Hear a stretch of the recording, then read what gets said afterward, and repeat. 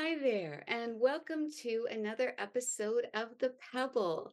And today I am so happy to introduce you to my friend and an advocate for the earth like no other. She is Lacie, and she's also known as Teach Go Green. And really, that is how I found her. She was came across I'm not exactly how she came across my feed, but I am so glad she did because she was teaching about the environment in the real world and sharing it on her Instagram feed at just the right time because I needed a teacher for my daughter for whom I was homeschooling.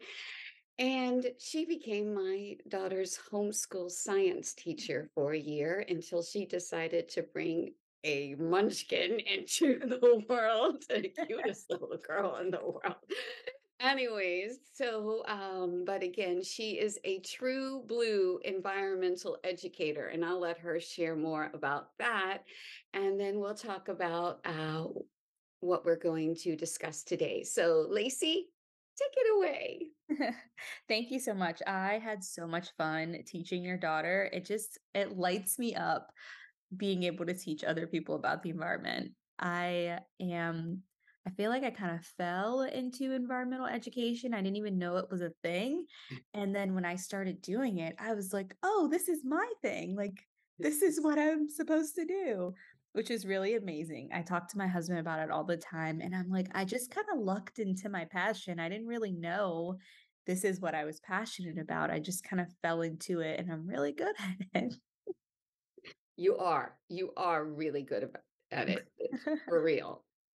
You got Izzy really excited about we started composting and we learned better about doing something I had never heard of, which is a trash edit. And I will say, post move have gotten a little sloppier, and I noted it by doing an accidental edit this week because my husband sometimes does the Homer Simpson where it's like, "Oh, I'll we'll take the trash out. We'll take the trash out," and it's like overflowing, so you need to separate it. And I was like, we're getting sloppy again. Plus, this means we're eating too much processed food, which isn't good as well. And so I thought, it's time to make some changes. Oh, by the way, I'm talking to Lacie tomorrow. This is good timing. Yeah, I've been doing environmental education for about 8 years now. And it's like you said, I do it in the real world. And so I teach students of all ages from pre-K on up, including homeschool. So I was super excited to have like an opportunity to have that one-on-one experience that I got to have with Izzy because I don't get that very often. I'm teaching like classes and things like that. And I also really enjoyed the aspect of being able to create things based on her interests and like based on things that she wanted to learn more about. And so she was able to guide kind of what I was introducing her to. And the trash audits are so much fun. I think that they sound a little weird because it's like, what is that? But essentially, what it is you look through your trash and you make an assessment of what you're throwing away. Is it a lot of packaging? Is it a lot of food? Is it a lot of items that you actually could recycle? And then you kind of dive into that. So, what does the food that you're throwing away say about you? What could you be doing with that packaging? Are there other things that you could buy or different items that you could buy that has better packaging? Could you recycle some of that packaging or compost it? And I can definitely agree with you in terms of moving.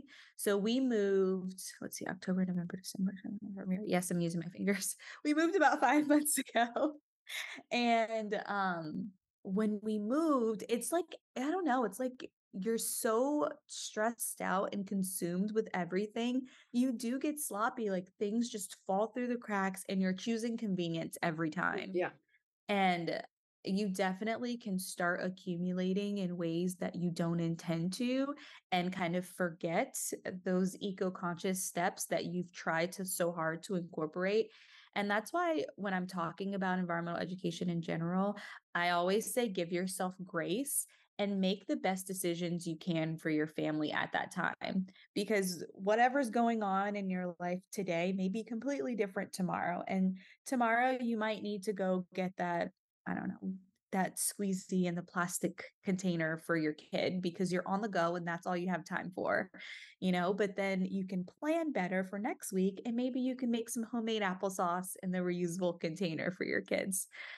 So it definitely just depends. And we have to give ourselves grace. And like you did, just check back in and see how we're doing.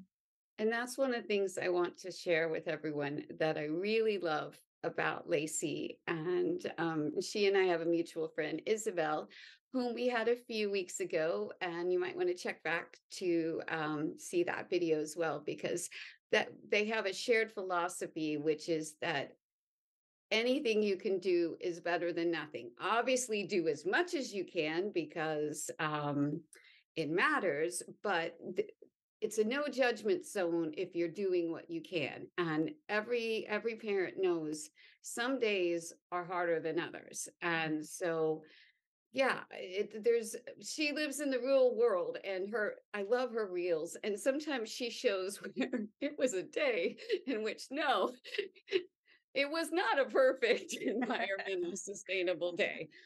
And I really respond to that because I am older than both of them, and I'm good with that. I'm not ashamed of my age. Wiser. You're wiser. I am wiser, or I'm trying to be. But I learned from them as well because my generation was a very wasteful generation, and I own that, and we are learning, and it's okay to learn from the younger as well as the older.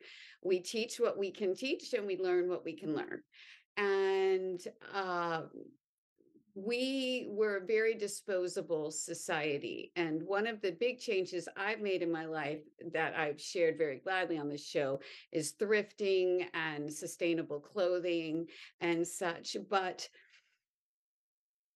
I had a germ thing. And so disposability was something that I felt good, right? Like it's gone. And so one of the things that I have been trying to incorporate is more cloth and less paper. And so that's something that I've learned from you is I've slowed down my paper towel habit. It's not fully gone. There's places that I've still paper towel feels right, but I'm working on it. I'm not fully gone with them, but that's one of the things though that I like about it is that you don't make me feel horrible coming to your site. And I want people to know that because I do think that there are places on the internet where it's an all or nothing. Mhm, mhm. And I think that we have to meet people where they are so they can grow and learn, right? I Al- agree. eh, Also, if cloth diapers had been what they are now, I would have done it. I would have done it. Okay. It was still the pretty much, it was the end of the service period when I was coming on. There weren't many of these cute little things with the removable. And no, it was still like and you put it in and it, So let me just say, my mom, when I knew that I wanted to cloth diaper even before I had kids. I just knew that that was just what I was gonna do. And my mom's like, just wait till you have a kid. You're saying that now, and lo and behold, I cloth diapered, and she is amazing because she still watches my son.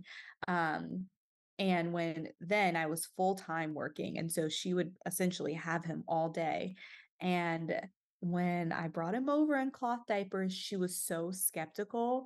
Now my mom is a cloth diaper advocate. She will tell anyone that they really aren't as difficult as they used to be. They're cute, and honestly, to me, they're even better. They're better for your baby's skin. I absolutely love cloth diapers, and I've made her an advocate, and she's really my inspiration sometimes when I think about how I communicate these messages to people because she's one of those reasons I like to meet people where they are, because there's some things she's just not going to do. She's just not going to make all the switches and all the swaps because she is very much into certain brands that she agrees with. Brand recognition is super huge, and I totally understand that. So then the question is, well, what can you do? So for example, she will cloth diaper with me, but she's not giving up her paper towels. And that's okay. It's again, it's like you have to make whatever decisions are best for your family, and then think about your family as well. So like my dad, on the other hand, my dad's pretty much on board with anything. So he will even use towels, like reusable towels at home, and my mom still uses her paper towels. And sometimes it's like that too. There's some swaps that I've made that my husband just can't get on board with. And that's okay. That doesn't mean he's a bad person or he doesn't care about the environment. That's just a non-negotiable for him. And so he's still making small steps. He's still the compost king at our house. He's still doing things.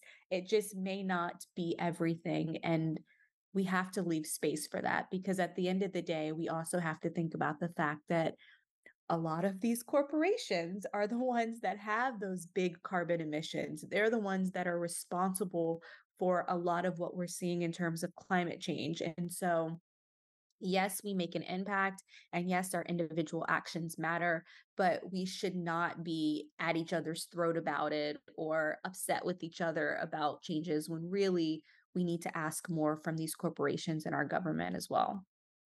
Yeah, absolutely, absolutely. And I've learned so much from you, and directly and indirectly, because from you I was inspired and I started choosing to learn more about the subject as a whole, and just organizations, businesses, how things are done. Having moved cities, I've learned more. I live in a much greener city. It turns out Buffalo, New York is a very green city. It has to do with the fact that we live off of Niagara, and that's our water, that's our electricity, that's everything. So it's like life here. So they take it very seriously, and the subtleties and things that creates, like, for example, I love sparkling water. That's what I drink, because I like to drink a lot of water, but I can't because it upsets my stomach, so I drink sparkling water. So I wanted to buy cans because I know they recycle cans very well, except the cans come in a box that is not really cardboard like you would think. You can't recycle the box because it's plastic covered. And I only knew that because Buffalo takes their recycling very seriously. So there is a thing on the thing that's on the paper they give you that says you can't recycle that. So then I'm like, oh, maybe I should get the bottles because more water comes in it, but then they're plastic. So then I literally sought out getting the glass bottles, Mhm. so that because they do recycle, but it was so much energy involved, and I'm like, well, maybe I should go to the soda stream, but then I have to get the CEO, it's just, I remember as a kid, and this is where my age comes in. We used to get soda in glass bottles that you returned to the company, and the onus was on them. Yep. They took care of it. They reused the bottle, Mhm. but more importantly, the onus was on them to take care of it. It wasn't on us. Yes. And how whatever turned out turned out. Now it's like, well, they just dispose of it, and it's cheaper for them just to keep remaking than dealing with it.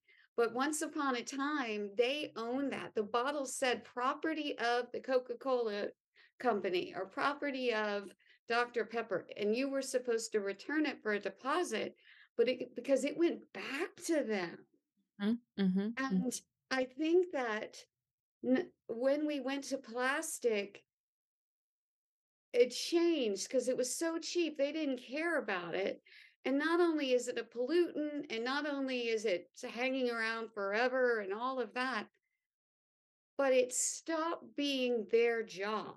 Mhm, And I mhm. think that's the worst thing that happened, is that these large companies no longer took an interest in what happened once it left. Mhm. And I think if we could go back to them having some ownership, I think it would get solved much more quickly.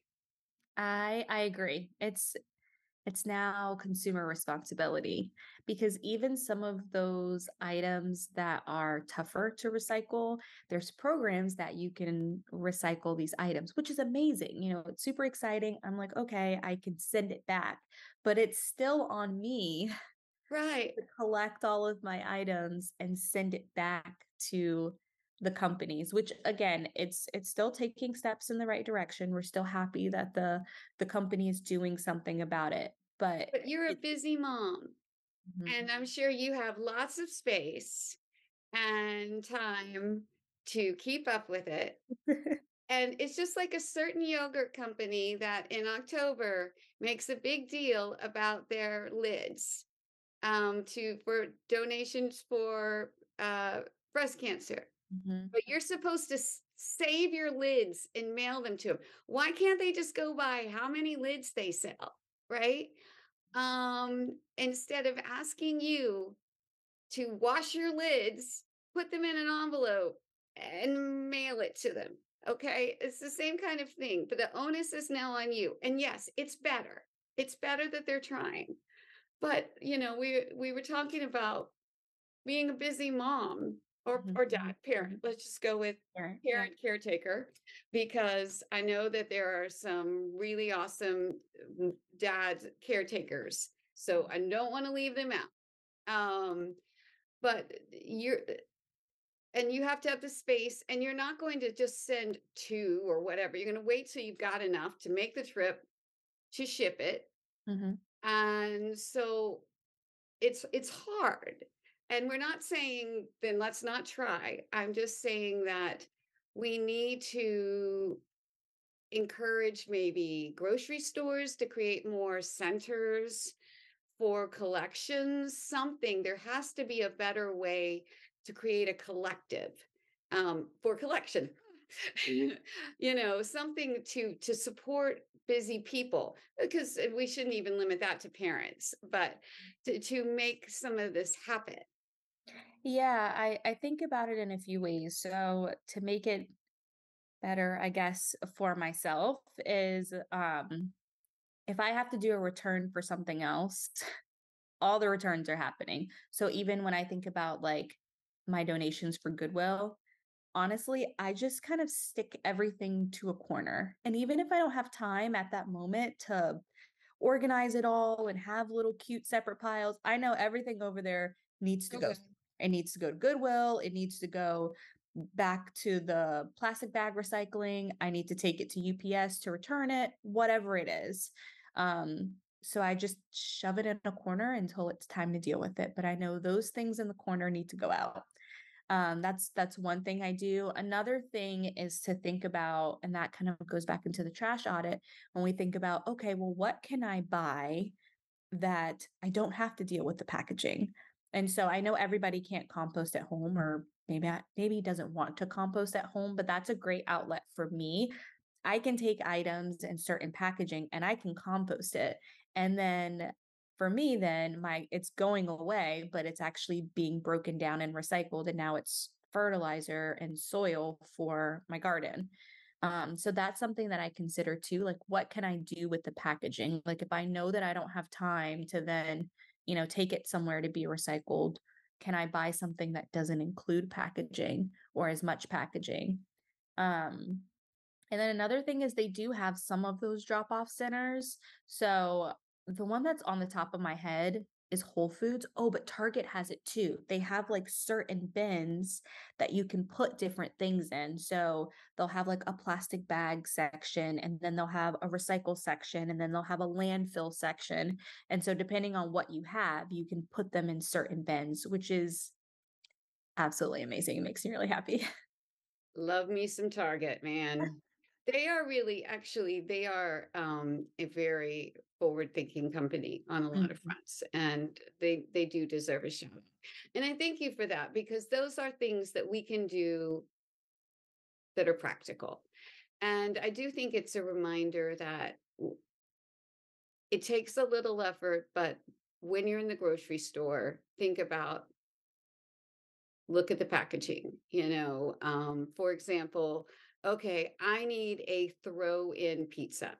Well, sometimes the store pizza actually has less packaging than the DiGiorno, for example, Mhm, mhm. because they make it up right there and they just do the one wrap instead of the wrap plus the plastic covered cardboard, which is not recyclable. I have learned it's not cardboard, for example. But, even just taking that moment, even if you're going to need the convenience food, then it's still giving you an option about lessening it, for example.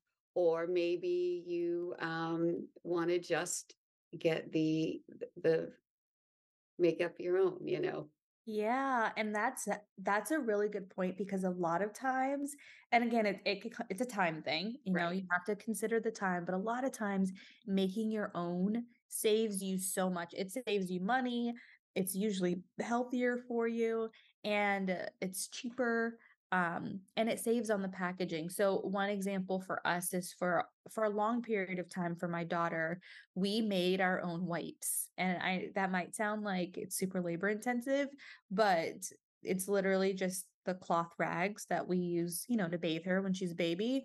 And we add some water and oil and witch hazel and a little bit of Dr. Bronner soap, and they're good to go. And I don't have to buy wipes again. And of course, sometimes, it's convenient to buy wipes, but I have these wipes at home that I can reuse over and over and over again, and now I don't have to spend the, I don't know, $5 a week or whatever it is to keep wipes in the house because I can just make them at home myself. And I think that's something that's nice to point out because for so many people, being eco-friendly, sustainable, a lot of parts of it seem uh, uh, out of reach. Mhm, They mhm. think they hear the words Whole Foods and they're like, nope, nope, Yeah.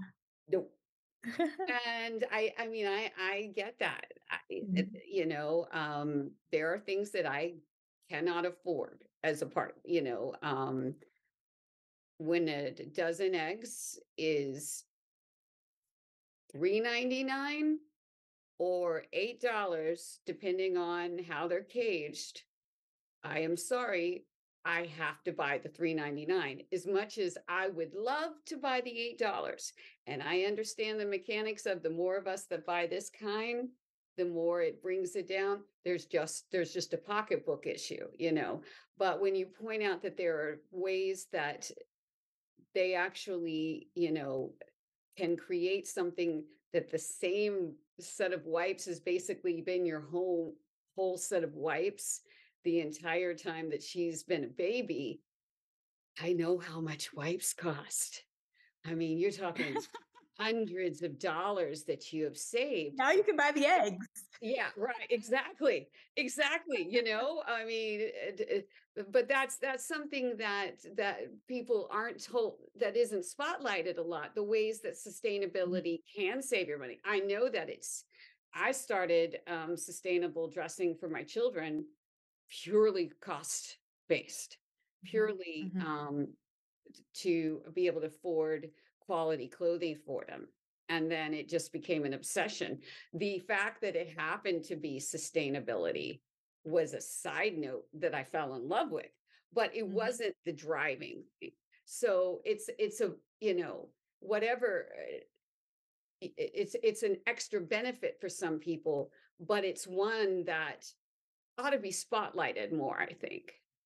I agree, and I do try to talk about that a lot on my social media, just even so, I got bit by the spring cleaning bug, so reorganizing The weirdo who reorganizing. lives for it.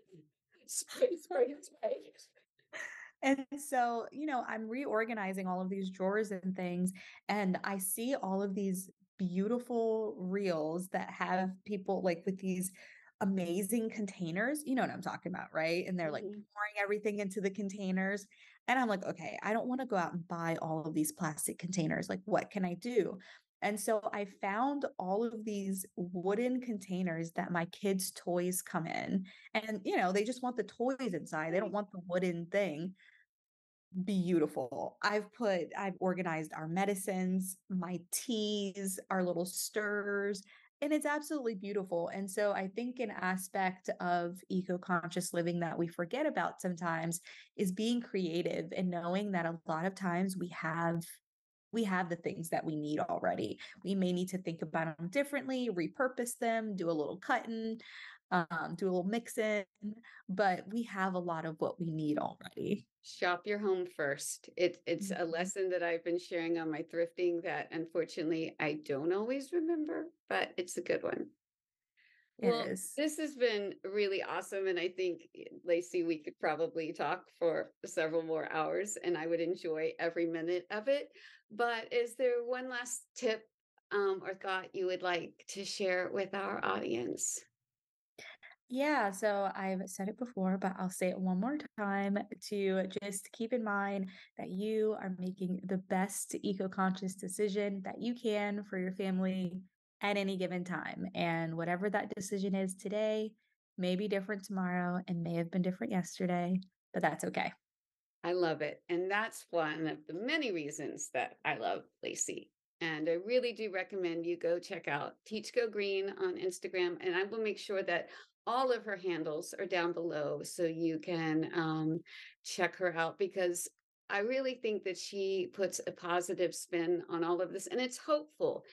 It doesn't help us to raise up our hands and say it's all over. It's not all over. And we have children and hopefully many generations to come. And this is our gift to them. So let's take care of it. And yeah. And that's what the Pebble is about is positive change. So thank you, Lacey. And thank Thank you you. guys for joining us today. And if you enjoyed it enough to come visit us again, which I hope you did, I hope you will push that little subscribe button below. Either way, have a wonderful day. Thank you.